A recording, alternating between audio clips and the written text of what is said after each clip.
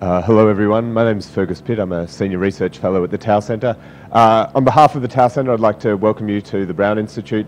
Thank you for coming out, and thank you to our funders, the Knight Foundation and the Tau Foundations. So this is a really wonderful report that you've come to the launch of. Caitlin Petre's work has been very deeply done, very deeply thought, very deeply researched, and the analysis that she's put together I think is really particularly interesting. I won't spend too much time introducing it. I'll just tell you a little bit about the format of the day. Caitlin will present the main crucial findings from her report, and then we'll have three panelists come up for a discussion, and we'll finish it up with questions from the audience. Caitlin Petre, I'll hand it over to you. Great. Hi, everybody. Thank you so much for being here tonight, and welcome. So I'm really excited to dig into this discussion with you. And before we get started, I just want to say a big thank you to the Tau Center for supporting this research and pulling this whole event together. So Emily Bell, who couldn't be here tonight, but she has been just amazing. Taylor Owen, Fergus Pitt, Liz Boylan, Susan McGregor. These folks have just really helped this whole thing come together, and I'm really grateful to them. And also grateful to our three panelists who there's like no people I would rather talk about this topic with, so I'm really excited about that. All right, so this report is called The Traffic Factories, Metrics at Chartbeat, Gawker Media, and the New York Times. Now, I'll start by saying a little bit about why I wanted to study this topic of metrics and news ethnographically. So it requires us to travel back in time to 2010, which was about a million years ago in internet time. And this was a quote from Nick Denton, the founder and CEO of Gawker Media, and he said in a profile in the New Yorker, probably the biggest thing in internet media isn't the immediacy or the low cost, but the measurability. Now obviously people, and probably particularly people in this very room, could debate that assertion for hours and hours, but I think we could all agree that the ability in online media to track users' behavior as they move through a website and to communicate aspects of that behavior as quantitative data to journalists is a hugely significant thing, and it's been really influential in the digital news world. So nowadays, just about every site has lists like this of most viewed, most emailed, and so on. There's now a crowded field of news analytics companies that produce metrics to be used in newsrooms. And these companies produce dashboards that look like these that measure the performance of individual articles and individual authors, often in real time. And so some of the aspects of online behavior that they can measure is traffic sources, so where people are coming from, so what they're doing on your site. Are they staying a long time? Are they clicking on a lot of articles? Are they scrolling halfway down an article and getting bored and leaving? Things like that, are the sorts of things that these tools can track. And so these tools have become ubiquitous in newsrooms, but that doesn't mean that they've been totally uncontroversial. And there's been a lot of debate. One of these headlines, the BuzzFeed one, was written by one of our panelists tonight. So there's been a lot of debate about what the effect of these metrics will be on journalism and on newsrooms. And there's been a lot of debate about what the right way to use this data is, what are the right metrics to use, what are the wrong metrics to use, basically what newsrooms should or should not be doing. So we had a lot of that, but we didn't have a lot of rigorous research on what newsrooms are actually doing with metrics, and also we didn't have a lot of rigorous research on how metrics are produced. So that is analytics companies that create this data, that make decisions about what to measure and how to measure it and how to communicate the data. We didn't really know that much about how they made those decisions. So those are the sorts of questions that I really set out to answer in this research, and I did it by having kind of like a triangular research design, right? So first I went to Chartbeat, and Chartbeat, how many of you are familiar with it in this room? Okay, many, many, many people. So right, so it's a hugely, hugely popular analytics service. They work with 80% of the top publishers in the US. They work with publishers from at least 35 countries around the world. They're really everywhere. And I was, really trying to understand how they made an analytics dashboard and then marketed that dashboard. And then I went to two news organizations, both of whom are Chartbeat clients. So Gawker Media, which is a very popular network of blogs on topics from women's issues to cars to consumer tech to celebrity gossip. And then the New York Times, which I'm sure you all know, very, very storied, prestigious news organization that is still considered the newspaper of record in the US. So the first finding Well, actually, first, before I talk about my findings, I just want to say a couple quick things about the ethnographic method, because maybe some of you are not that familiar with ethnography. So essentially what I did at these news organizations was, well, especially at Chartbeat and Gawker, I interviewed folks from kind of as many different places in the organization as I could. And then I also spent a lot of time kind of like awkwardly hanging around, sitting in on meetings, chatting with people, and just trying to get a feel for what it's like to work in these places and how decisions are made. And then at the New York Times, I did a bunch of interviews in the newsroom. And so that's really what ethnographic research consists of. Now, one of the things I want to emphasize is that I was really interested in these three organizations as case studies, which is not to say that I'm not interested in their specificities. They're all three of them fascinating companies, but I really chose them because I thought that they were places where certain broader themes, certain broader characteristics might emerge in really sharp relief. And so I chose them to be kind of representative of larger dynamics that we might see across the digital media landscape, not just at these three places. The other thing I want to say about ethnography is that as you're getting to know these people and really spending time and really trying to understand the work that they do, a lot of time goes by. It takes a while. And in a field like digital media that's changing so rapidly, that poses some special challenges, because just yesterday, for instance, there were stories about the Times and about Chartbeat that both of which have implications for my findings, and that's not unusual. So I really tried to take the rapidly influx nature of this space and turn it into an asset. In other words, I really tried to get it to motivate me to kind of pull out and zoom out from the latest newsroom management shakeup and the latest product announcement, and really try to see the broader themes that define this space. So that was what I was trying to do. Now I'll get to the findings. So first finding I want to present is from Chartbeat. So during my time at Chartbeat, I was really lucky at the time I was there. The company was building and marketing and launching a new version of Chartbeat Publishing, which was its sort of flagship editorial product. And I was able to witness much of this process as it was taking place, which was really cool. And it allowed me to get a feel for the company's culture and for its decision-making processes, and how particular ideas and values get encoded in an analytics dashboard. So this is a screenshot of Chartbeat's dashboard. And for those of you who aren't familiar with it, I'll just walk you through a couple things about it that are important. So the first thing is that Chartbeat was really the first company to design analytics to be used in newsrooms by editorial staffers, right? So before they came along, most analytics were really repurposed from e-commerce, or they were intended for use by ad sales folks. And Chartbeat came along and said, well, wait a second, maybe newsrooms need tools, maybe editors need tools of their own that have different metrics in them and stuff like that. So this dashboard is kind of a reflection of that mandate, and a couple of the key metrics that it has. So up in the upper left there, you see concurrence. That's a real-time figure of the number of people that are on your site at the moment that you're looking at it. I mean, this is a screenshot, so not, but it would be moving, the needle would be moving up and down if it were really the dashboard, and the concurrence figure would be going up and down. Then there's engaged time, which is the number of seconds or minutes that people are spending on average looking at your site. It's usually seconds, sometimes it's minutes. But and then there's data about traffic sources and visitor frequency, how often people come back. You see there's stuff about mobile and desktop users. And so this is a dashboard that is just sort of like packed with data, right? It's just like there's tons of numbers and dials and graphs. And as we look at this dashboard, it kind of presents itself as a kind of bloodless, dispassionate, rational object whose mission is to kind of communicate data so that journalists can take it and use it and maximize their traffic or maximize whatever metric they care about. That might be engaged time, that might be recirculation or whatever, but that's kind of what the dashboard appears to us. And it's not that that picture of the dashboard is incorrect, but it is incomplete.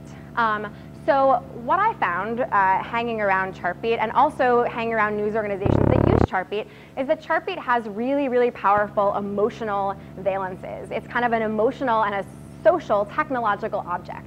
And that has implications for the way in which metrics are captured and which ones and how they're communicated to journalists. So one employee put it really well. He said, it's not the identity of the number, it's the feeling that the number produces. That's the thing that's important about it. That's the thing that's important about the dashboard. And this was somebody who was very, very sophisticated methodologist. So he really cared about the accuracy of these numbers. And he said clients kind of didn't always understand them, but that didn't really matter that much because it was about the feeling that the number produces. And Chartbeat's understanding of the emotional power of analytics, I would argue, has enabled it to gain sort of a competitive edge over rival companies, right? So they're in this crowded field. They're competing with other companies that are trying to get newsrooms to buy their service instead of Chartbeat.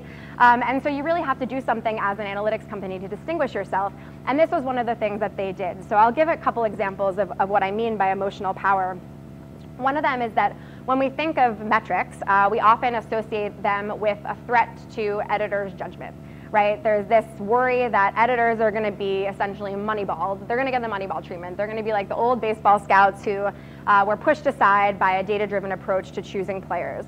And that's been a cause of a lot of anxiety in the news world. And so one of the things that Chartbeat does is address that anxiety by communicating deference to journalism and journalistic values.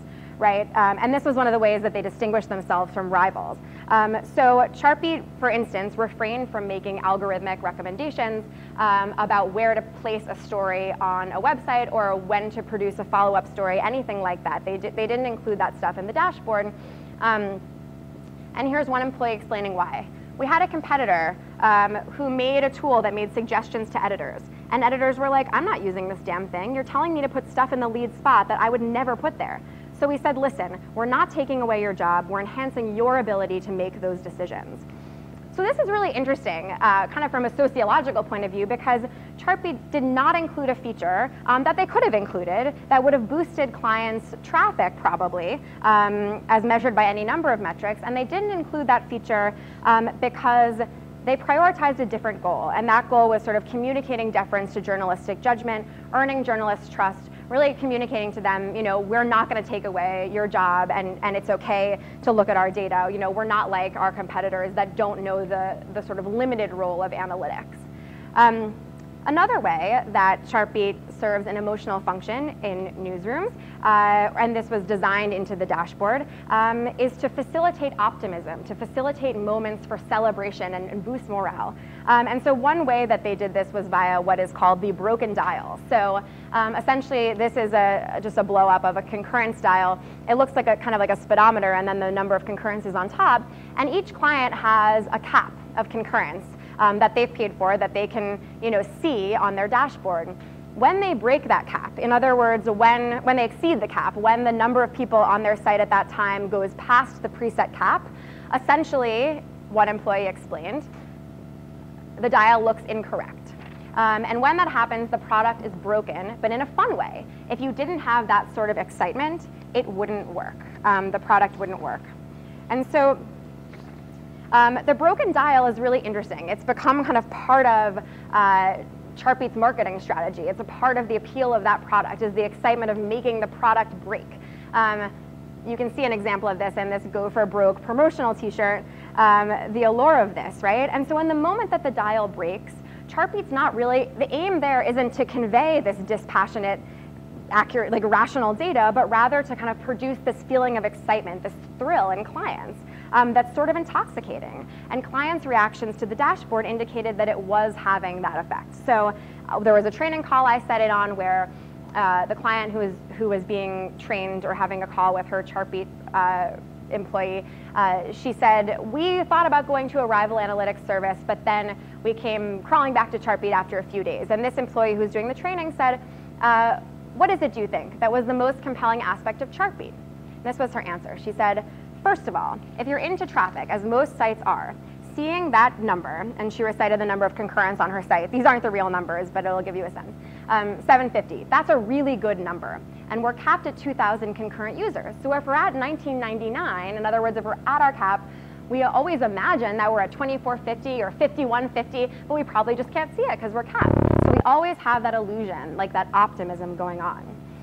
So we've seen that, you know, far from being straightforwardly or solely a tool of rationalization in the newsroom, the Chartbeat dashboard is actually designed to have an emotional resonance for journalists. This is a key part of its appeal.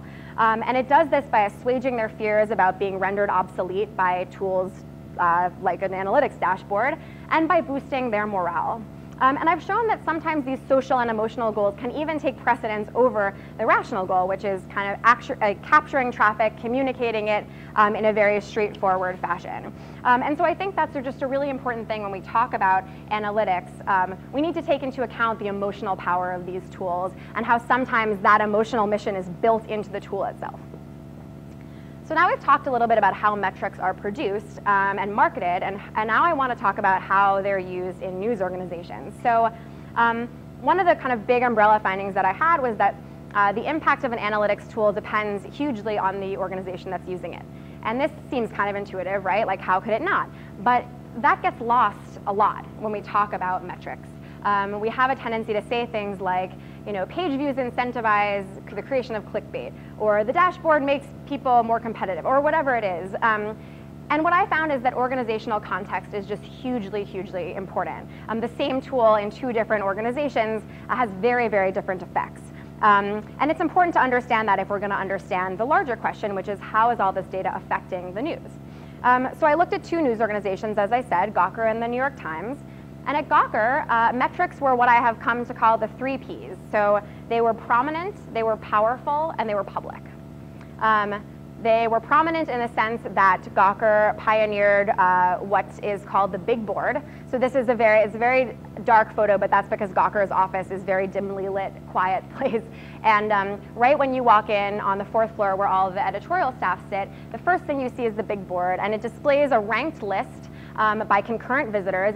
It's made by Chartbeat, showing posts across all 8 of the Gawker core sites and who is getting the most audience in real time. So this is always shifting. And it's right there when you walk in. If you're a writer, editor at Gawker and you get up to go to the bathroom or to get a snack, you're often going to walk right by it.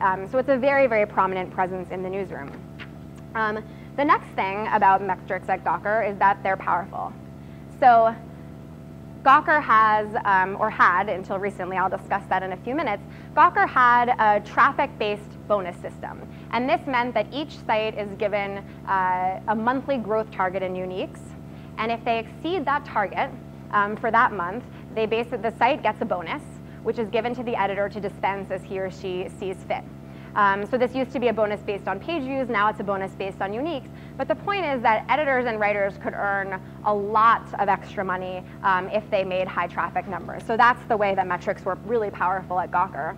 And then finally, metrics at Gawker are public. So this is a leaderboard showing basically a ranking by unique visitors over the last month. For every writer and editor at Gawker, and also people who are not paid by Gawker but contribute on its platform, Kinja, ranking them. And this is just available online. Anyone can Google it and find it. And it's just some of the traffic that they make available. But this stuff is all totally public. So I was seeing this organization where metrics were so powerful, so prominent, so public, and I wanted to know, how does that affect the employees who work there and the content that they produce? Well, for one thing, and this is not surprising perhaps, it's very stressful for employees. So this is one writer who said, I'm actually concerned by the extent to which my emotional well-being is dictated by the number of hits on my post. I talked to my therapist about it. And that was actually not uncommon. Several people mentioned their therapist's opinion on their relationship with traffic and working through that in therapy. So that was not an unheard of thing. It's really, really stressful. So another effect of this was that metrics kind of altered the shape of competition between editorial staffers at Gawker. So in other words, it kind of had the effect of fueling internal competition rather than external competition, right? So in other words, Gawker staffers were constantly bombarded with data about how they were stacking up against people in the Gawker network, or how their site was stacking up against other sites in the Gawker network. And they didn't really have, oftentimes, access to that kind of granular data about sites that actually covered the things that they covered from rival companies. And so here's how this works.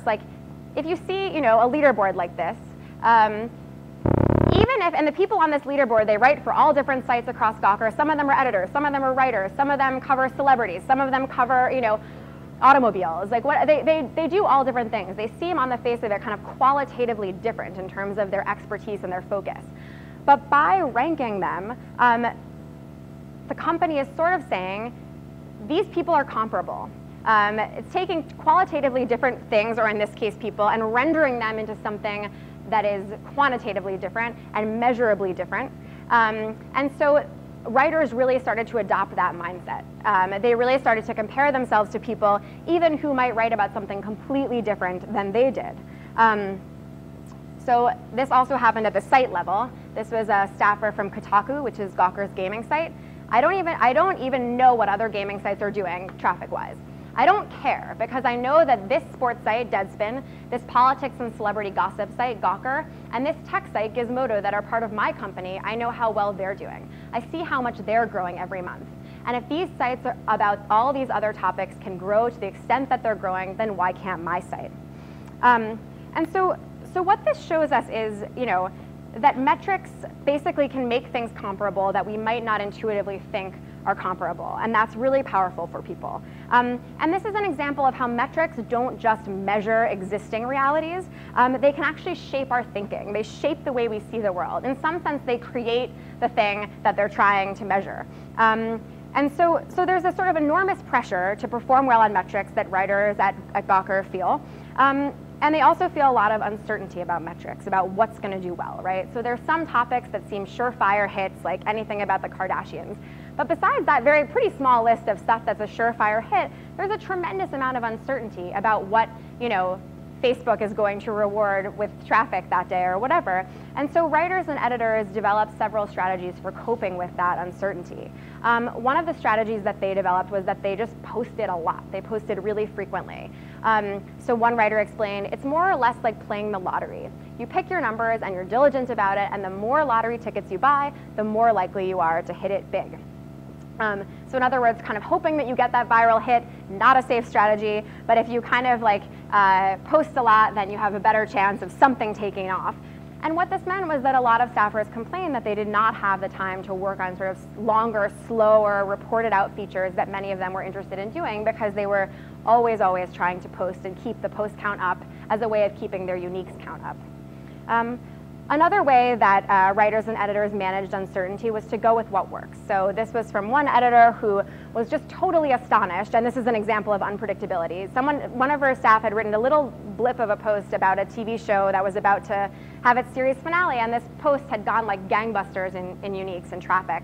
And so when the series finale of the show aired, this editor said, she said to the writer, I need you to cover this first thing in the morning. I don't care what you write, but you need to cover it. So one could come away from all this, and I did come away from all this, with the sense that editorial employees at Gawker work under a really intense system of metrics-driven surveillance and management. And one might ask, and I did ask, why do they stay there, right?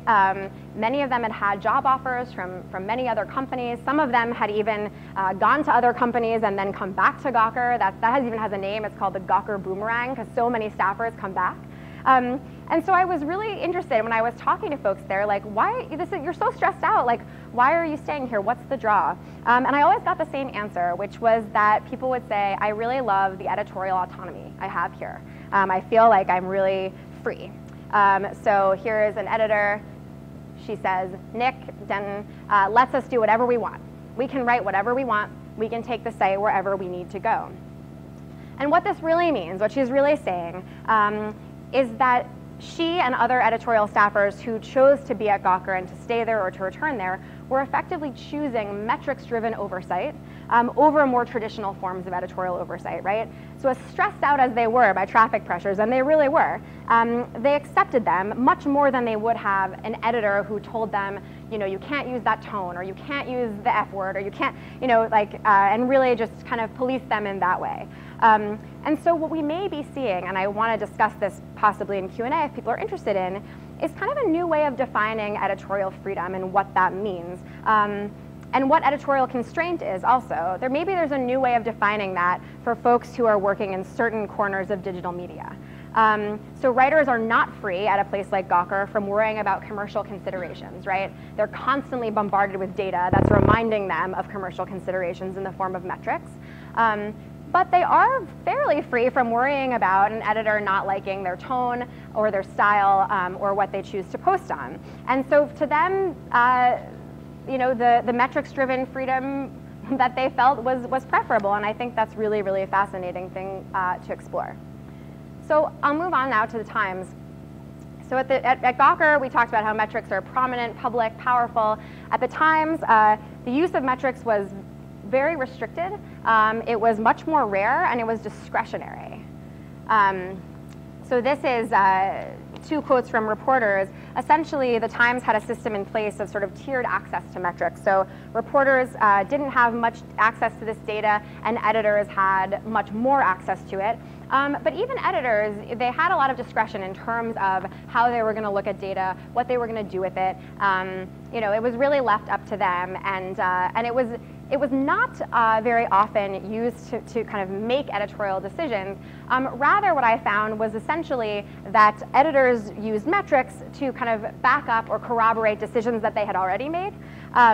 So here's an editor kind of summing this up. If I need to prove a point, I go there. If I need to prove a point, I look at metrics. And some really interesting examples of how this works came up in my interviews. So there was one story about how an editor went to someone in the newsroom who looked a lot at data and was very well versed in it, and said, can you pull some data for me on traffic to the Bats blog? This was the erstwhile Times baseball blog. Can you pull it by 5 p.m. Today? And this person said, yeah, I can get that for you. Like, what do you need it for? And it turned out that this editor was assigning 3 reporters to cover this baseball game that was happening later that night. And 2 of them were going to write for the print paper and have their stories in the print paper, which at the time, and still to some extent was the kind of locus of prestige at the Times as an organization. And then the 3rd reporter was going to be writing for the blog. And this 3rd reporter was like not so happy about this assignment.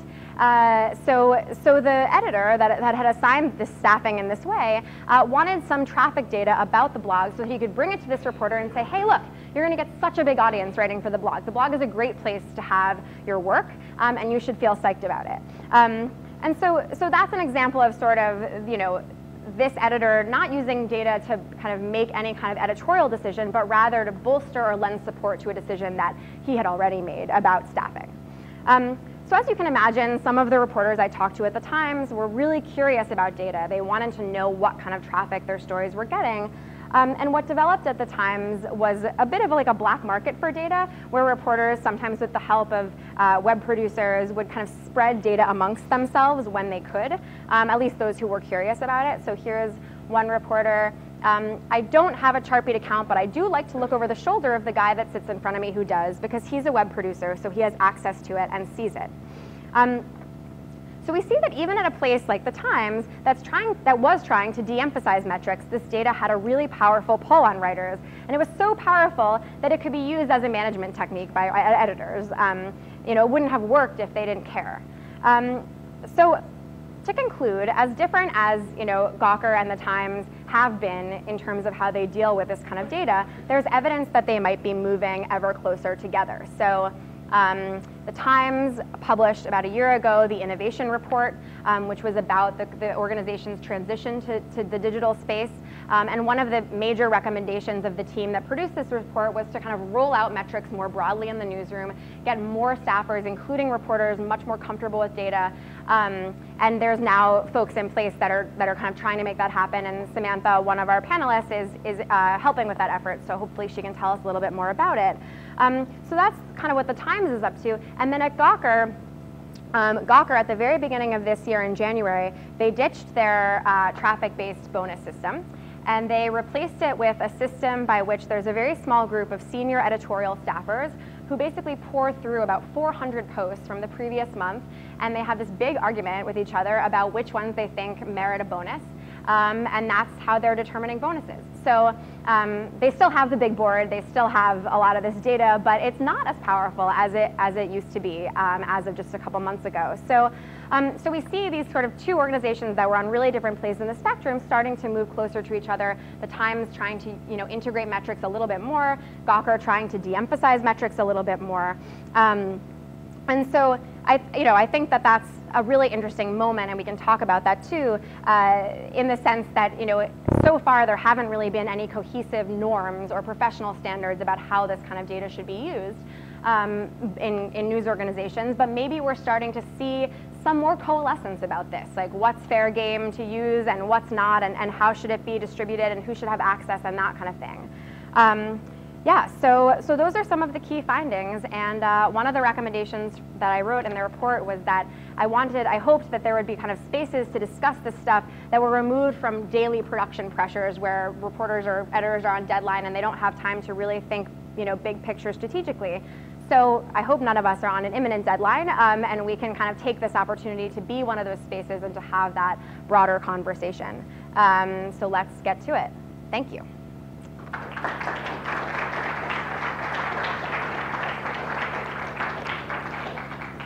So now I'd like to invite up my esteemed panelists. Let me grab my pen.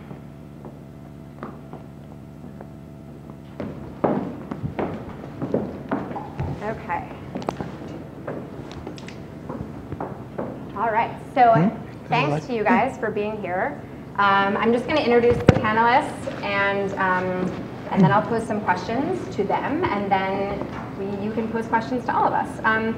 So all the way on the right, we have Samantha Hennig, figuring out microphone issues. Got it. Good? Okay, yeah. Awesome. So Sam is the deputy features editor at the New York Times.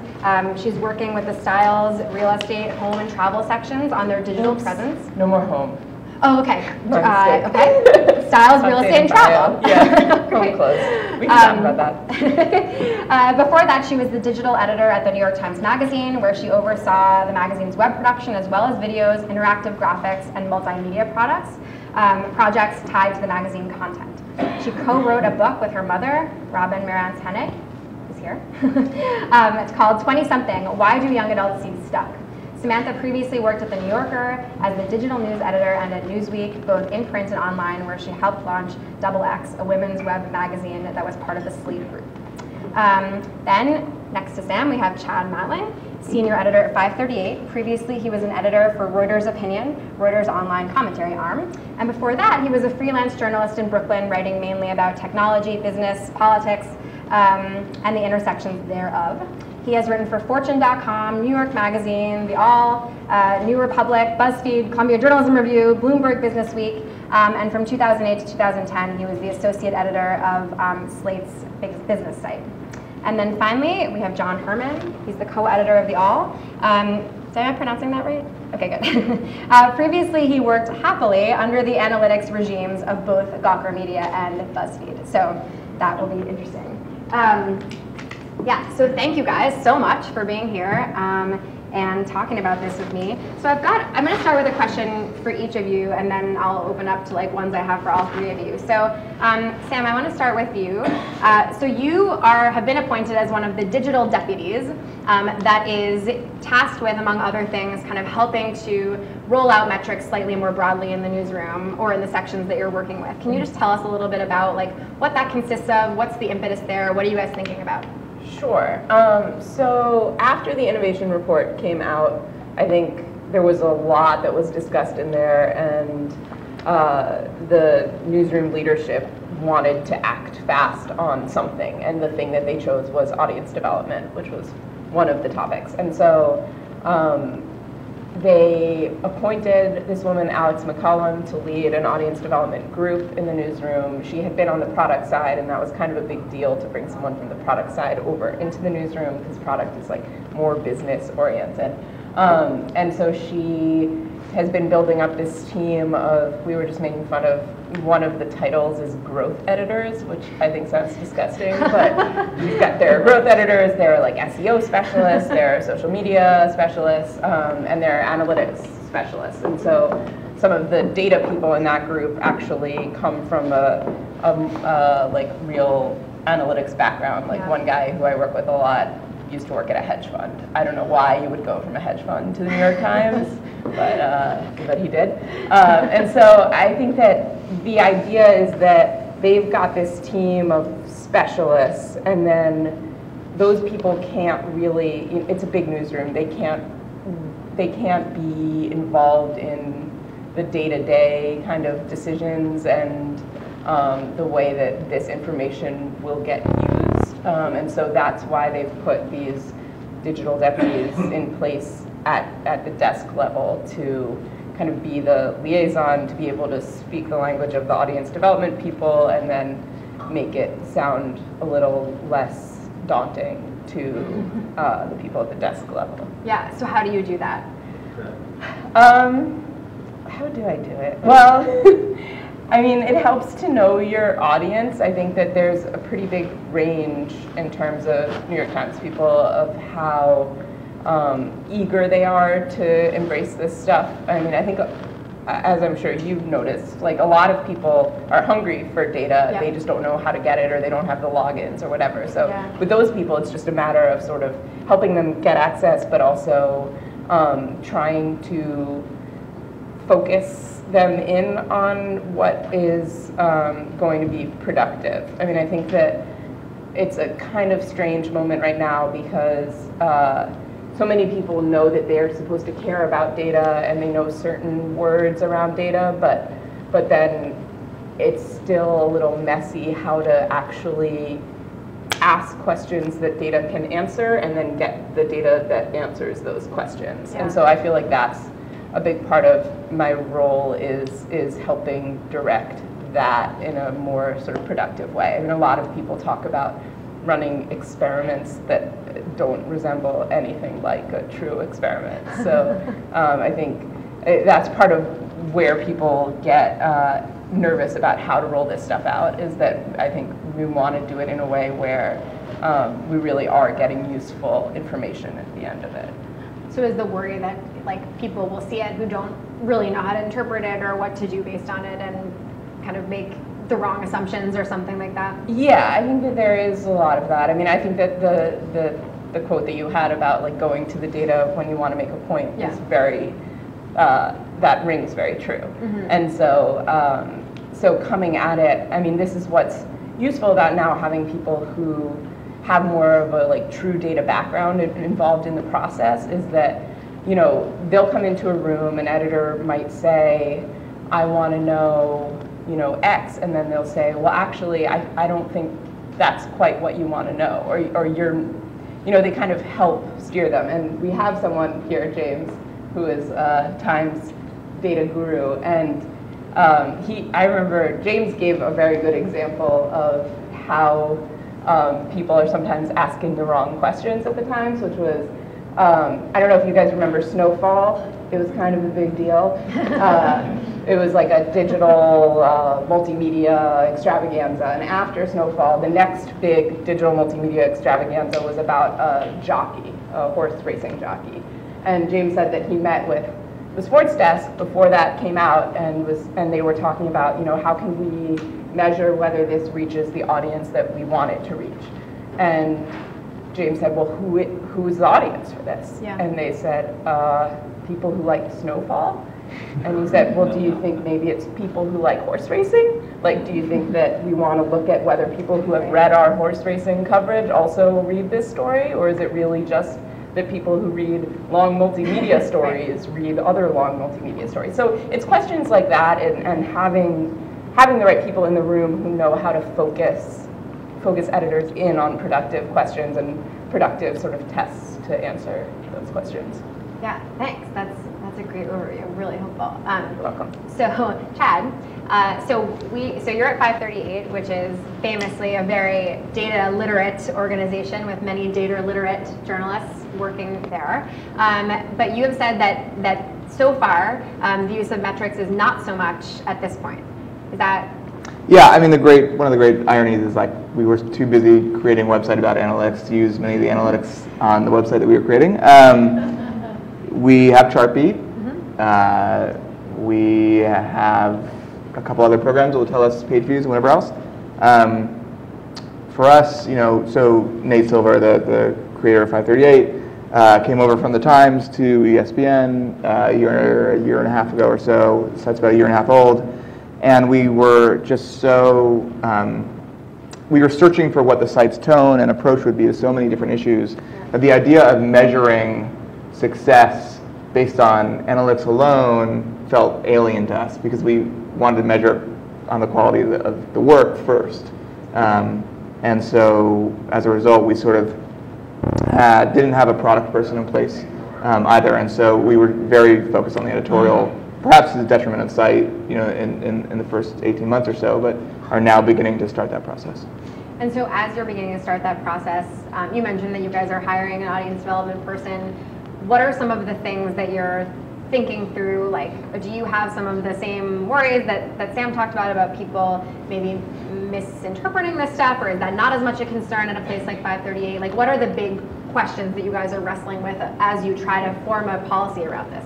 Yeah, I mean, so we have reporters who use numbers, or who sort of can use Excel in a way that you have never seen Excel be used before. And so you can't keep them from the metrics on their own stuff. That's not really an issue for us necessarily. I think when we think about audience development, it's sort of about how to bring a site up to industry standards that hadn't really even been thinking about this stuff before, because we were sort of so focused on what was right in front of us. And so for new sites that are just starting up, I think there are a couple different ways you can do it. If you're a purely traffic play, then you just go for the quantified metrics, and that's how you judge your success. But in our case, we have this institutional backing from ESPN, which allows us to maybe not concentrate on that, because we don't have to worry about making a certain cost per 1,000 impressions in a certain month or something like that, because ESPN is both a portal and also a benevolent corporate benefactor. So John, back in your BuzzFeed days, you called Chartbeat, quote, the addictive, sanity-ruining stats tool. Which kind of like jives with some of the things that I heard, especially at Gawker. But now you run a website. How do you what is your relationship to metrics there, and how do you guys deal with this stuff at the All? That was one of the first things I wrote for BuzzFeed. It must have been some sort of like premature lashing out. But I think generally, like what I found there, talking to people, turned out to be mostly true. One of the people I spoke to for that piece I now work with, Adam Perucci, who runs SplitSider, and he was talking about how he's always trying to he would try to limit his own use of the site. Like he stopped dedicating a whole second monitor to it, but he would still check it a few times a day. We ran an experiment recently. Was it really? Yeah, it was a carefully structured experiment where someone in our office changed the Chartbeat password and didn't tell everyone what it was, and would tell anyone who asked. And it was sort of interesting to see who did ask and who didn't ask. Matt Buchanan, my co-editor, has not asked for the password. I did quickly, and I think this really hasn't worked out well for me, because I bear most of the emotional weight of our Chartbeat, up and down, and mostly just sort of in the middle. So we use analytics, but we don't even subscribe to the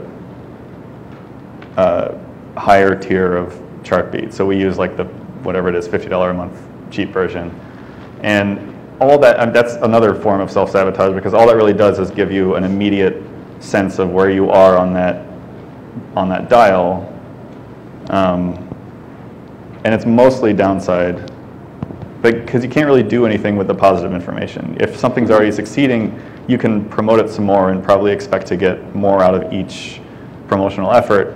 If it's failing, you might do the exact same thing, just promote it more and just get less out of it. It's sort of, there isn't a very strong relationship for us between the data we get from Chartbeat and Google Analytics and what we do. Likewise, there isn't a strong relationship between traffic as recorded by either system and, as I understand it through our business person, the revenue we get. Like there is obviously more is more, and a greater number of readers is better, but it's just there are too many disconnects for us to really think of Chartbeat as something that can guide us. But we still look at it all the time, so that's how we use it. Because it's like if you write online, you can sort of get the feeling sometimes that no one's reading, or that you might not even exist, and you need to be reminded like a lot. Can I jump in there? I mean, you're in a really loud room. One of the ways to think about it. Like you're talking in a room with a lot of other people talking, and sometimes you don't know if anyone's actually hearing you to that effect because so many other people are writing online. And I think for me, when I think about Chartbeat's emotional effect, it's the same. It's not just Chartbeat for journalists anymore because there are metrics now when I tweet, right? I'm finding out how many faves or retweets I get. And the feedback mechanism isn't just isolated to my professional work. It could be that I'm getting feedback from my quasi-professional activities online too. And so you're constantly being told whether or not something's successful, whether it's not within Chartbeat. Yeah, well, that ties into the kind of broader way in which metrics have infiltrated an increasing number of facets of our daily lives, like not even just Twitter, but how many steps you're taking and what is the quality of your sleep and all this stuff. I mean, do you think that, do you see, journalists that are coming up now who are kind of like younger and have had this stuff forever, are they much more comfortable and conversant with this kind of data? And the idea that using this data as a measure of their performance and the quality of what they're doing? I think a lot of the data that you get from social networks is really motivated data in that it's designed to encourage you to use the service more. So I think someone who's fluent on social media sort of intuits that data is not useful for anything, but that it's nice or fun. But I don't think I don't know, there has to be some level of distrust there. But we bring in young writers all the time. That's sort of one of our goals, is to bring in new people who haven't really had a platform before. And it's been a while. We don't get too many requests for traffic. People will wonder if their pieces are doing well, but they can sort of tell from Twitter or from Facebook. You can see those things are all, if you look hard enough, public for anything posted on the internet. You can see how many Facebook shares any link has gotten. I think the young people are definitely more comfortable with data, but whether they're more conversant in it, like truly accurately conversant, I'm skeptical of. And I mean, maybe this is partially that my father is a social scientist who's also here. I'm just going to keep making shout outs to the audience. But, people will say, oh, we posted this on Facebook at 8 p.m. and it blew up. It got way more likes than our things normally get. And it's like, okay, well, does that mean that posting at 8 p.m. is what did it? Or is it what the story was or what the headline was? Or, was it just the particular mix of things that were posted that night? So I think that there are a lot of people coming in to media and probably all fields who are used to having access to these numbers but aren't actually necessarily trained in how to interpret all of these numbers in a productive way. It's funny. So when I have a freelance writer, I'll sometimes use traffic and page views as a way to get them to write for me again, in a way, because I'll give them their page view number, but I won't tell them why it is that their page view number is high, let's say, which is that maybe it went on the ESPN.com homepage, which is like a massive portal that you couldn't do at a site our size otherwise. Yeah. I just give them the number. I sort of strip the context from them as a way to sort of get them to think, oh, writing for 538 is really good for my career or something like that. Mm-hmm. Yeah, so you're part of the problem. Yeah. But it's to my advantage, right? Like, if they ask me more, I'd happily tell them it was on ESPN.com for 24 hours or whatever. But, picking and choosing how I use data and deploy it, I'm very complicit in that. I'm curious, because we have a similar thing where it's like, if something goes on the New York Times homepage, it explodes in terms of traffic just for being on the homepage. And it's surprising the degree to which you can't actually run experiments with, even though we're part of the same company. It's not like we can say to the homepage editors, hey, we want to put this on the homepage at this time and see what that does compared to if we do it this other way, or we don't run A/B tests on the homepage or anything. It doesn't feel like we're all part of this team using the homepage power in order to test things, because obviously they're making decisions about the homepage based on news value. But do you feel like at ESPN, if you said, are there people who you can say, we want to see what happens if this goes on the ESPN We homepage? control our box, our things. It's a little different. Okay, so you can really test. Yeah. And I changed a picture on a piece about Deflategate, the Patriots football thing today, and the Chartbeat needle or the Chartbeat little blue line for it stopped its grade decline. It's slightly leveled out. And I was like, oh, the picture might have helped. And then, I don't know, that's a little piece of trivia. I'm not sure it means that I'm going to try and change more pictures going forward. But it is a little piece of leverage to game out or something, if I wanted to. Leverage, what do you mean by leverage? It's like it's an extra button to push. It's an extra thing to try and manipulate to see if I can get more readers or something. But then the question becomes, is the end game getting more readers, or is the end game, because that's something that's happening after the thing has been published. Right. But I'm not making edit decisions necessarily based on that, aside from sculpting the sort of scope of the piece. Yeah. Well, it's interesting to think about, because I was really surprised in my research on both Gawker and the Times, the way in which metrics operate as an interpersonal tool to motivate people or to, assess their performance or whatever, and that they have this kind of immediate and very intense power in that way. But it seems like there's maybe more uncertainty I'm hearing from you guys about editorially, what to do with that. Managerially, it's very clear how to use them if you want to use them in that way. But editorially, maybe it's a little bit more difficult. Is that fair to say? If I were representing our numbers to a bunch of employees, it's immediately obvious how I would misrepresent them.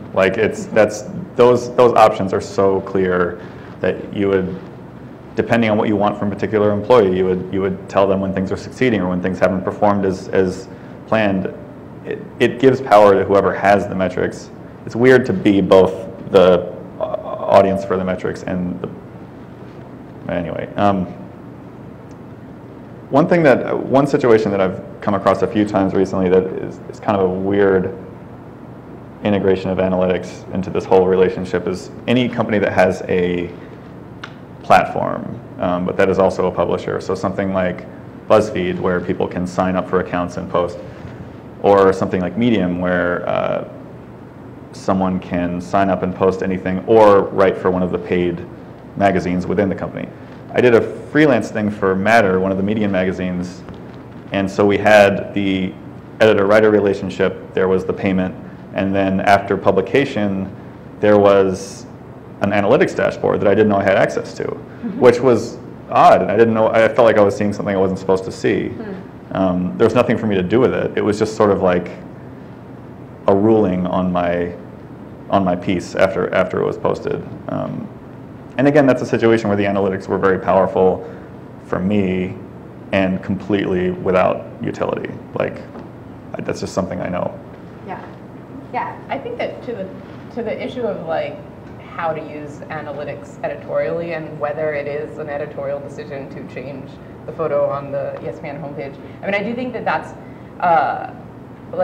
that's what makes people so uncomfortable at the Times, at least, in terms of where they're scared that things could go is in the direction, and you referenced this, they're scared that it could become, well, we see that Kim Kardashian stories do a lot better, so I guess we should have someone on the Kim Kardashian beat, and that they'd be making editorial decisions based on that. And I feel like where we are right now, there's so much room to use data to inform decisions without getting anywhere near that thorny stuff. And it is things like presentation, if we, right now we don't really have an ability to A/B test headlines, which is something that I believe that Huffington Post, that's just standard, that they can put two headlines in, there's two fields, and they can see which one performs better.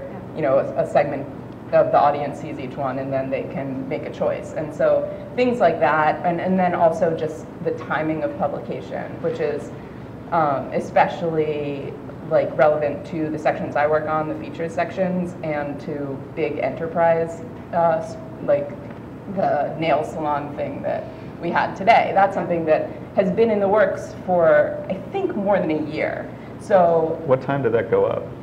It went up, it was supposed to go up at 6 a.m. and then I think because of the Korean translation, it got slightly held. And was that subject to long discussions about when to pull the trigger? Well, it was, it was in in the older era of like a month ago, it probably would have gone up on like a Friday night or a Saturday morning, because often the biggest, like newsiest enterprise stories were saved for the Sunday paper. And so if it's going in the Sunday paper, then it goes online, you know, Friday or Saturday. And usually if there's a lot of pieces like a Korean translation, even if the plan is to publish Friday morning, it ends up getting pushed back, and so then it goes into this like dead zone of Friday evening traffic. So that's the kind of thing where it's, you know, it's very obvious to us that we should be publishing things at the times when our readers are coming to us. We're able to see when our readers are coming to us and on what devices. And so there's all of these decisions that we can be making about how to like optimize according to that without getting into any ethical quandaries. And when will it run in the paper now? Tomorrow or Sunday? I think it ran today, Oh, right? okay. Proves that I didn't read my print edition of the Times today. It was a May 10th date line, so I think it's Sunday. It wasn't in today's paper. Oh, so it really is running on Sunday? Well, that's an even bigger deal. No, it said May 10th on the time when I read it. Okay. Well, Jay King's activism story was also a May 10th that ran Was like that a magazine yesterday. story? Yeah, it's a magazine story. Yeah, so the magazine, which is where I used to work, this was a huge question all the time, is everything is Sunday, but we have it all, the magazine closes 9 days before it comes out in print, so we have a 9-day window when all of those stories are ready and we can put them online whenever we want, so then it does become interesting to use metrics to sort of game that. But then there's also, I mean, with that particular question, another thing that people speculate about is like, well, if you put it online too early, then when it runs in print, or print readers pissed off that they've already read this story. And that's, there actually was an experiment, a true experiment that was done at the Times by the Consumer Insight Group that looked at that question. But it was not a like, it was a qualitative experiment. It was that they talked to people and said, how do you feel when you...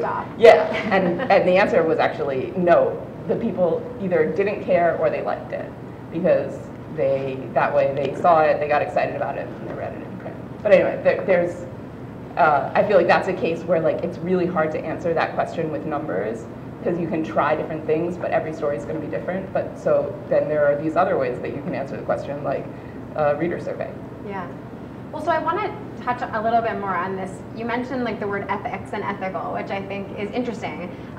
One thing that I often hear when I interview journalists is this word balance. So you can't totally ignore this stuff, because that would just, I mean, you just can't in 2015. But there was also like some trepidation, more or less depending on the outlet that this person works for, but about, you know, using it to make certain kinds of decisions versus others. Like, but it was often hard for people to articulate what that balance actually looks like in practice. So are there rules that you guys have established for yourselves about, you know, this would be over the line of something that would just not be okay journalistically to do with data, whereas like this other thing, maybe choosing what time to put something up is totally fine. Like, are there organizational ways of thinking about that? Are there individual ways of thinking about that? How is the ethical question being hashed out? So it seems to me like there's a difference between production and edit for probably a really facile dichotomy. But like the picture and even the headline, I don't know. But like, okay, so definitely the picture, definitely the packaging, definitely if a chart is the lead of a post as opposed to the third graph, of the, you know, sort of leads into it or something, that's a production thing to me. The edit is, are we going to bring a human voice at the top? Because we've seen that our human voices, our pieces with human voices at the top do 10% better. That's a totally theoretical thing, but that to me is something that I'm supposed to be making journalism that people want to read. And if someone wants to read, or they're more engaged, or they read deeper in the piece, because we bring the human, especially in our case because there's so many numbers, the human voices in first, then that's something I'm willing to engage with. That doesn't feel icky to me. What about the question of like, should we send a reporter to the Iowa caucus? Do our readers care enough? We've been covering the UK election, and it has not done the traffic that a US election would do. but for various reasons, it was important for us to do it. And I think after it's over, we'll have a conversation about it editorially and traffic-wise. And then I guess this is back to the balance thing. You have to make the choice. It's a limited resource sort of situation. So there's maybe some distinction between like form and content or something like that? Yeah, I think metrics inform both. So we've been playing in 538 with an idea of what's called an ABCD test. It like goes into infinity, and you can offer 20 different versions of the story. And through various statistical modeling, you can see which of the things are actually, it's called multivariate testing, which of the things are actually affecting engagement with the piece. And so like if we were to find out that putting a chart at the top is better than not, then do we actually act on that is a question we'll have to confront. And then on top of that, if we're probably going to do an experiment where we run an unedited version of the story. And if that does better than the edited version of the story, then how are we going to confront that, right? Even though we think that the journalism might be better or something. I doubt we would go with the unedited, but whatever. Yeah, once you turn over that rock, you don't know what you're going to find underneath it. Yeah. I mean, there are people turning over all these rocks online somewhere, and like the form experiments are really interesting from an analytics standpoint, because if you work at a place that is truly analytics driven, the thing that's most fluid is form. A place like BuzzFeed is extremely savvy with analytics and will therefore put a lot of focus on new post concepts and new post formats and entire new ways to deliver basically a unit of entertainment or some news. You could characterize that as a slippery slope. But I'm not sure what's at the bottom, like a lot of traffic and a lot of posts that people really like and share online. But where it gets tricky is when they cover the Syrian rebellion. I feel like at some point they did the Syrian rebellion in almost like a slideshow form or something. Yeah, well, and then the form overwhelmed the editorial product in a way. Yeah, and that's an easy trap to fall into, I think, especially with forms that people aren't familiar with. And there are some examples that are really clear from the outside that aren't so clear when you're sort of in the middle of it trying to crack some new form. You're like, well, why don't we do a GIF list with all these like pop culture references of this news event where people are dying? And there, like as weird as it sounds, there is somewhere in the middle of that spectrum that is totally fine. You write to be engaging, and you can take that effort way too far, and analytics do provide a lot of temptation to do that, particularly without editorial guidance to interpret them for you. But that's a loss of perspective thing. That's not some inherent evil of analytics. That's the kind of thing that happens in an institution where you don't have structure built around the analytics. You don't have someone to interpret them for you or someone to turn them into editorial guidance that adheres to something beyond just like a traffic strategy. And there really isn't, there is no publication that is purely a traffic play that is sustainable. They're out there, but they're like little. It's like one guy doing viral posts, just like copying viral posts from other sites and getting like 100 million uniques and then disappearing. But the ones with funding, the ones that want to be sustainable businesses will overstep a lot, but you can usually find some sort of shape of a soul-like thing in the middle. Well, and do you guys feel like traffic play is like 2 years ago and that things are really moving toward time on page? Because that's kind of what I think Chartbeat is pushing. That was Chartbeat's big push for a long time. Chartbeat's in a weird position because they both need to provide like useful information to their clients, but they also need to flatter their clients, which your report sort of got at. They need to make their clients feel good using their product. And time on page is flattering for a particular type of client, a particular type of content. It helps if you have a long form story do well. Like we had one a while ago. It was about the Times style section and its history, and it was a deeply reported, great piece, and it did well in raw views. Our Chartbeat did the needle thing, but Chartbeat also has a time on page indicator, and that was really high, and that was reassuring to us in some way that this was better for us and in general than the little post the week before that had done just as much raw traffic. But that's, it was better because we knew people were spending more time reading the thing that we created. It didn't, I don't think in any real way, translate to more revenue for us. I don't know where Chartbeat is with this, but I remember reading at some point that they were trying to get more advertisers on board so that it would translate into money. That you are that as they're better at tracking how far down the page people are going, that you could sell ads in a different way that's less sort of impression page view based and more actual impression down the page based. That would be excellent, I think, for a lot of publishers, but I think right now the pressures for web publishers, the kinds of ads that we're talking about there, are they're kind of crude. Like everything is programmatic, decided by computers. If something is either viewed or not after, I don't know, 2 seconds or something. If there were some sort of ad product that scaled with scroll depth, that would be a great. That would be very useful. But I'm not sure there are many places that can actually connect that to their businesses. Yeah. Well, there is a couple folks from Chartbeat that are here, not to call you guys out, but if you just want to say something quickly about this issue, jump in. Sure. Hi. There are three of us, but I'm Josh Schwartz. I run I'm Josh Schwartz. I run the data science team at Chartbeat.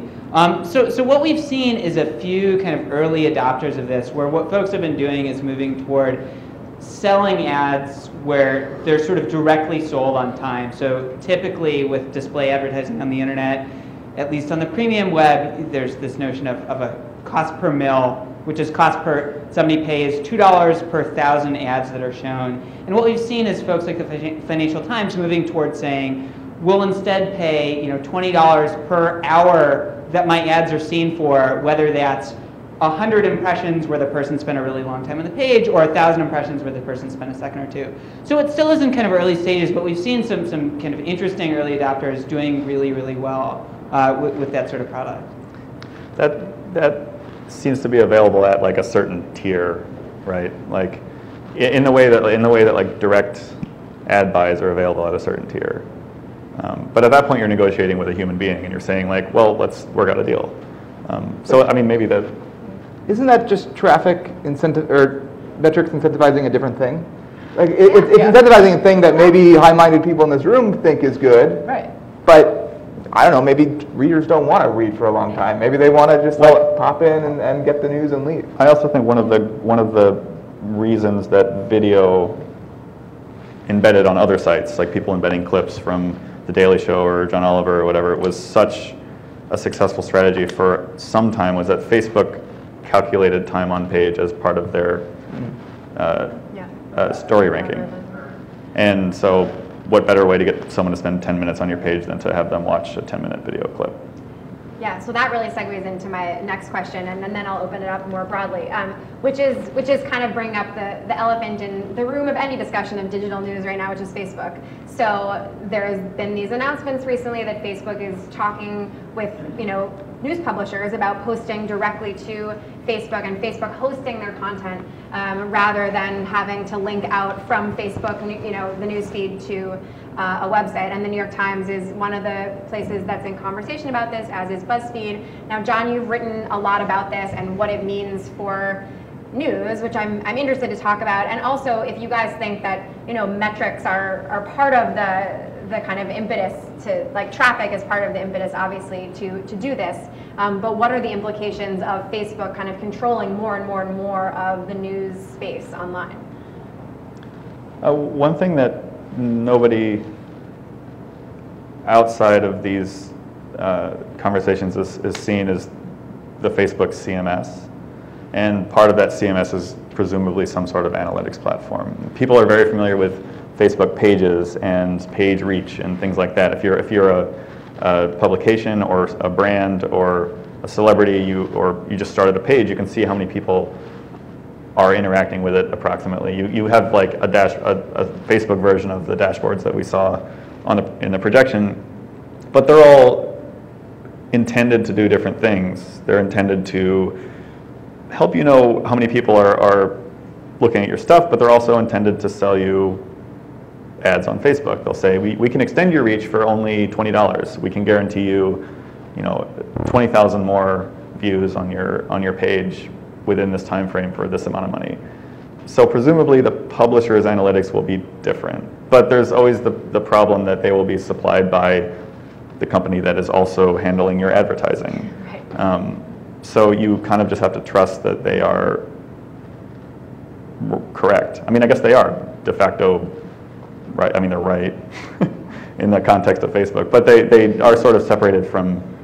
You lose some control over your data, and you lose some of that. The BuzzFeed line about this is that when you go into work with a new platform, you want to not just get back traffic or audience, but you want to get back data. And there is a question about which platforms will give back useful data, and we don't know what Facebook will do. Yeah. Do you guys have thoughts on this too? Yeah. I mean, I feel like in some ways, I mean, the Facebook thing is very interesting. I'm just as intrigued by the Snapchat question, because that's something where, like, I mean, so there is this question of what is the end goal? Like, when you're doing your multivariate testing, like, what is success? Is it page views? Is it engagement time? In the case of the Times, is it like subscribers, which is a kind of different but related metric? Or is it like brand reach, brand equity, something that's like much mushier? Mm-hmm. And so I feel like with Snapchat, there is no way to get traffic from Snapchat right now. And yet they launched this Discover thing. They got a bunch of brands on board to dedicate a lot of resources to producing these daily things for Snapchat that only live on Snapchat, that are pretty impressive if you watch them, and I think take like a lot of bodies to do. And so why? And is that paying off? I mean, you're reaching this younger audience who now knows what your brand is, but if they're not coming back to your site and they're not giving you any money. But according to news reports, Snapchat ad rates are super high. Yeah, but I thought that no one was really buying them, at least at the beginning. Maybe, What? I mean, that might change. They have you sell your ads there, and that maybe, well, that's what, some company just said, we don't care where we are, like where people are reading us. I think related to the Facebook thing. Like, we don't care if they read us on our site or if they're reading us somewhere else. We just want to get to people wherever they are, and that's, I guess, one strategy. But it's a different. Is it sustainable? Yeah. I think the Snapchat deal is you keep different percentages of the advertising depending on whether or not your company sold it. Mm-hmm. So I think you keep maybe all of it if you sell the ads, and Snapchat will sell them for you, which is probably much easier. But there does seem to be some sense in which both of these things are like a Faustian bargain, right? Like you get more of maybe a younger audience that you have trouble reaching, or you get such a bigger audience on Facebook, but at the same time then, if you migrate more and more of your content to these platforms that your company doesn't control, they that assumes that you're like syndicating your content on the platforms. But instead, if you're doing but if you're doing a promotional thing, right? So if the nail salon investigative piece, if you guys put a promotional video, a 30-second, 45-second clip on Facebook, mm-hmm. and that drove people to the New York Times, and you got an ad impression or whatever, maybe that's best of all worlds, and Facebook's still happy. I don't know. But that's what we've been doing ever since Facebook allowed links, basically, is like teasing thing. But the reason that the news feed reads the way it does now, which is to say it's very loud, it's grabbing your attention all the time. The strange headlines that people have come up with over the last few years, those are all targeted at one oddity of this whole system we have now, which is that you want people to find your content on Facebook, but you also want them to click to leave Facebook. So you have to give them a compelling headline and have them start reading something, but it has to be more compelling than the things around it. You're really trying to get that action to happen. which is not the same as a headline that gets someone to read the story exactly. And if the ads are sold within the network, within the platform, then maybe they're more likely to just put But these deals are not for promotional content. These deals are for publishing entire content in the way that Facebook started allowing its own videos. It started allowing people to host videos on Facebook. So for a long time, it was a great strategy for any site to just embed a YouTube video and then link to that on Facebook, because it put the play button there and you would click and it would take you out of Facebook. It was just like this great glitch in the whole system. And I was reading a while ago a discussion between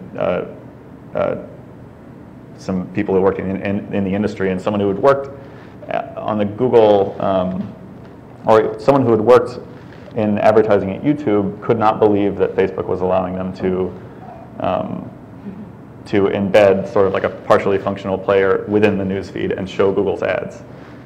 And so that was just a matter of time before they rectified that. But now you put a video directly on Facebook and you cater it to the context of the newsfeed, which is to say you make it appealing in between the other things that you would see in newsfeed. And it does so much better than the video you have to go somewhere else to watch. It's just like it's such an obvious advantage. Probably. Well, yeah, that's the problem with any of these deals, is that they're going to work. Yeah. Can you put your pre-roll ads in that video though? No, right? That's. Oh, I think you can put whatever you want in that video. But if you put a pre-roll, But you have to upload it through the Facebook. yeah, it's raw video. player, I mean, you so could just it's put not in ads your up player. in the video, but the pre-roll stuff kind of kills sharing and engagement, because like you're scrolling down your feed, you're on your phone, whatever. If the first thing you see is an ad, you'll just keep scrolling. So the new term that you're hearing now is post-roll, which obviously would have it's not as appealing to an advertiser, but in the context of a newsfeed where you want to hook people and get them started watching more than anything else, it might make sense. So I want to open it up now and invite you guys to ask questions. Fergus back there has a microphone, so yeah. Hi, I just wanted to ask a question about one of the terms you hear a lot in journalism is impact, and one of the things that you're describing is an environment that seems very intensified in terms of goal orientation. Yet impact has been this kind of goal of journalism for many years, going back maybe to the beginnings of it. I'm wondering, is impact something you can ask of data on impact? Is it something you would want to ask of data, or is it something that should somehow remain off limits to the data environment? When you say impact, you mean that after this nail salon expose investigation, that the mayor will say we need to, whatever, crack down. However you want to define impact, like what you want your stories to mean. Yeah. I think for a while people were conflating sharing with impact in a way that was flattering to sharing, saying like, well, these aren't things that people just click on because they're there. There are no tricks here. These are things that people intend for other people to read. And I think, given a little bit of time, that hasn't really held up. There are ways to incentivize people to share things that aren't at all related to like whatever idea of worthiness those previous claims were. I feel like that concept is mocked in The Circle. Did you read The Circle? No. Oh, okay. Because she sits there thinking like, I'm making a difference. I'm signing this petition. I'm like putting a heart on my Facebook feed that says that I care about this, like as though any of that really means anything, which it doesn't. I mean, I don't think any of this is off limits for data. I think it's just a harder problem. Yeah, they're actually, I'm going to take this opportunity to plug a forthcoming report from the Tau Center coming out in a month. Michael Keller, who's back there, is working on a tool that's essentially trying to crack this nut. So trying to figure out how impact can be made into data, essentially. And there are some organizations that do this manually. So ProPublica, for instance, Dick Toffel, who edits ProPublica, produced a white paper about how they track impact And essentially it's this very laborious process where they actually manually follow, was there a hearing? And so the trick is obviously to scale that because it's not always doable. And so you should check out news links and you should come and see their event next month because they're trying to get to that too. I feel like one way it gets measured is awards. And awards still care about impact. So the Times, people are very aware of who has won what prestigious award. But that's its own incentive. It's the same. It's similar to Sharpie in a way, where a bunch of reporters are sitting around a newsroom looking at each other, thinking, and there's a big board in people's heads, thinking, oh, you've got 2 Pulitzers, and I was a finalist once, but I've never gotten to the final. Right. I have a question about when you were at Gawker and you were at the New York Times, if you felt the fact that their audiences might have been very different also impact the way that people read the metrics, and did they or did they not, and if so, how? I would say at Gawker, I would say that the way that they mostly thought about their audience, like they had uniques, which was their number, and they cared about the number. I wouldn't say that they necessarily thought of that as like, there's a living, breathing person behind each one of these. So their interaction with their audience came mostly in the form of their interactions with commenters, which I didn't get to talk about today, but is a very fraught and complex interaction that they have. And so they felt commenters were often very, very hard on them, very harsh. And in fact, sometimes they would use metrics as a way to kind of make themselves feel better about getting ripped apart by commenters. So, I had an editor say to me, somebody's screaming at me at 7:30 in the morning on Twitter, and that happens all the time. But then I look at Chartbeat, and I can't possibly be bad at my job because all these other people really like it. And so that was kind of how they kind of positioned these two audiences against each other in a way. There was like the mean commenting audience. Not that they all were all mean, but there was a lot of mean commenters, and then there were the kind of quantitative, quantified audience, which they would look to kind of validate themselves when they were facing down criticism from the commenting audience. And then at the Times, I think, there was sort of like, and Sam, I'd be curious to hear what you would say about this too. I would say people had definitely an idea of the readership in their mind, like a kind of like a folk understanding. Like, this is an educated person, this is a fairly affluent person, it's a fairly well-informed person, So that was, they kind of had a picture of that they would draw on when they were making decisions, but it wasn't really so much connected to metrics in my experience, or talking to people from there. Yeah, although I do think that when a Times story is very popular, it sort of bursts out of the normal Times reader, and I think people are aware of that the only way that you're going to get to a certain level of reach is if you go beyond like the subscribers who all live in a like 10-block radius of right here. Yeah. The idea of looking at metrics to like soothe your nerves after being savaged in the comments is like that's a kind of a bunker mentality, I think, because there are a number of, a lot of the most trafficked things that we've published, or that particularly that I've written, have been some of the worst things that I've ever put up. And if I just looked at the analytics and said, well, all these people talking about this are wrong, all these people on Twitter are like, they're just missing my point entirely, that would not foster a healthy anything. So there is always a little tiny sense of dread when something spikes on Chartbeat, because it might be one of those. It might be the thing where you like, and you think, oh, maybe this was totally bad. Oh, well, you have to eliminate that first. You have to make sure that, like we had one recently that was just a joke that didn't land with a bunch of people. I think it was a good post, but it was like I don't know, a significant number of people are reading this. Like, a lot of people read Andy Borowitz, which is as a news story from the New Yorker that they didn't read and then got shared, and then because it conforms to whatever idea they have about how the world should be. But if they had clicked through, they'd be like, oh God, I just shared this thing that is kind of a half of a joke. And anyway, that's what you always fear with these things. It's just, I don't know, the Chartbeat needle is the Chartbeat screen is such a blunt thing. But yeah, I wouldn't I'm not sure I would recommend that as a strategy for a writer. You're far more color-coded. Yeah. Yeah. May I present a different approach to this issue? I'm a newspaper editor from Poland in Europe, and I work for the biggest newspaper there, and I was a news editor for several years, and I introduced the measurement and the analytics devices and tools to my newsroom.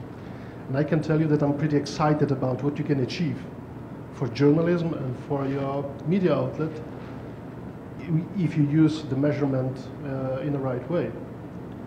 Just to give you, I would like to give you some examples. So I didn't have money to buy a sophisticated software, so we simply were using an internal software that measured the page views, so the most common thing we could measure. And then we made a sort of information for a sheet every month for every journalist with an information about his stories, how his stories performed, so how many page views they had, and comparison to a benchmark within the group of journalists that were writing about a similar issue. So we were not comparing journalists, we were not comparing apples to potatoes. Yeah? So if you were writing about politics, national politics, you were compared to other journalists in your team. You didn't see the numbers of other journalists. You were seeing just your exact numbers and a benchmark, like an average for other journalists. So you could simply understand if you are below the average or above the average. But this was just a tool for editors, for example, to understand who are overperformers, who are not performing very well on the internet. And of course, it's not the only thing you use to judge their performance as journalists. But we could use, for example, just conversations, monthly conversations with journalists, editors with journalists about their, for example, beats to improve the numbers. For example, we had a writer that was focusing on Syria. It's very expensive for us to have a person that is dedicated to Middle East and Syria, who speaks Arabic, is traveling there. It costs enormous lots of money, and obviously the performance of her stories was very low. You know, over a month she could make, let's say, the number of page views of one story about national politics. That is the reality. And I know from the New York Times I visited, and I had a chance to look at the numbers, for example, at your Syria blog. This is the major issue, that nobody, or not many people, are reading that kind of stories. But by talking with the journalists and analyzing the data, we could improve it tenfold over the time. Because we could, you know, there were many things. There were things like you were talking about the time of publication. So, for example, she had a routine to write a daily wrap-up of events in Syria. And we just found out that the readers that are interested in that kind of stories, they don't want to read it in evenings. They prefer to read it in the mornings. Maybe they are government officials. Maybe they are people from NGOs who read it when they come to work. So it's much better to publish these stories at 8 o'clock rather in the morning rather than in the evening. So that kind of stuff you can easily do after you analyze the things and you talk with the journalists about it. We could also talk about, you know, the angle of stories.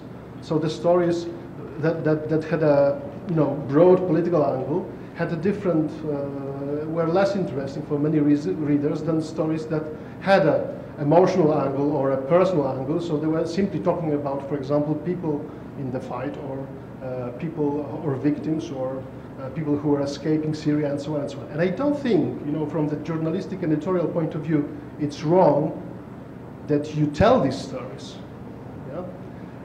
You know, in the end, we produce these newspapers to inform the public, and to inform the public needs to be there. You know, so if we don't do things to attract the public to our publications, we don't do our jobs. So I don't think the journalists should be so suspicious about measurement.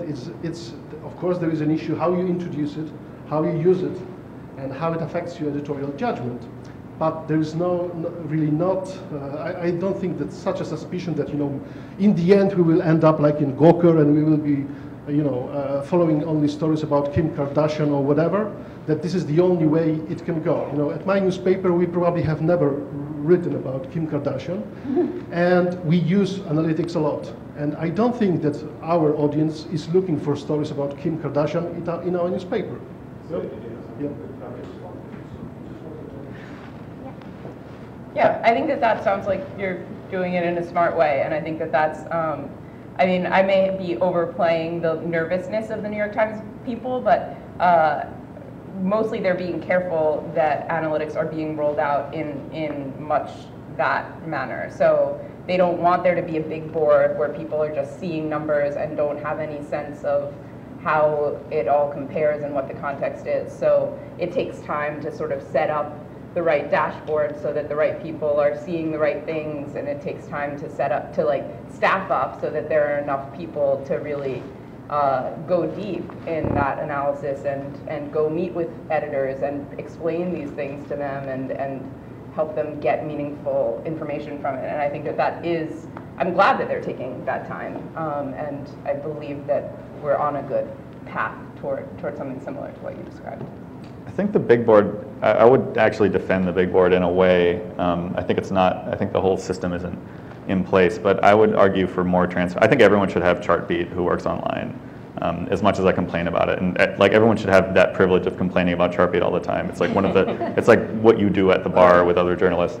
But it creates a new role for editors, I think, to contextualize that information and to tell people whose stories might not regularly get the traffic of their colleagues, like, well, that's not the entire role that you fill for us. Like, someone working at a newspaper covering City Hall might know that not quite as many people are reading those stories as might be reading something in the lifestyle section.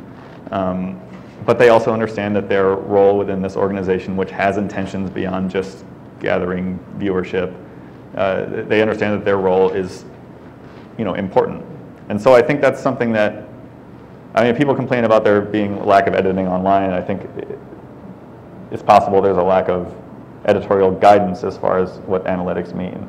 I'm not sure hiding analytics from people ultimately will work, because people will find out. Like, well, yeah, and when you hide it, I mean, it makes it seem like something really interesting. Right, or you grasp onto really weird things. Like the classic thing at the Times is that everyone can see the most emailed lists, so that's what they.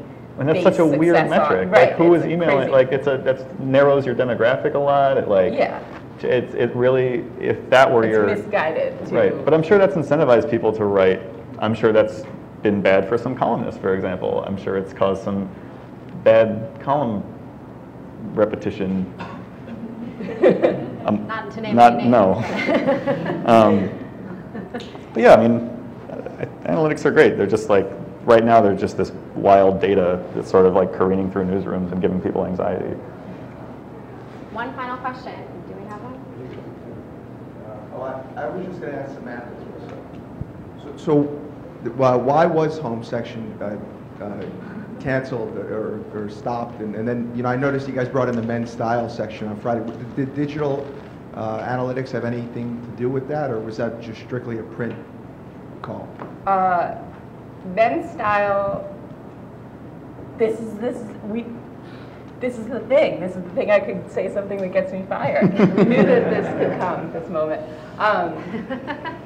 Men's style was a print call more than anything else. I mean, I think that actually the analytics show that our styles coverage is read about 50-50 by men and women. So the idea that we need I think maybe even skews male. So the idea that we need this, like, in terms of what the data is showing us, is that's not the case. It's more that advertisers were interested in that. And home is more complicated, and we can talk about it later. I think you saw the drop. Well, thank you to these amazing panelists. So on that note, thank you again to Caitlin, John, Sam and Chad.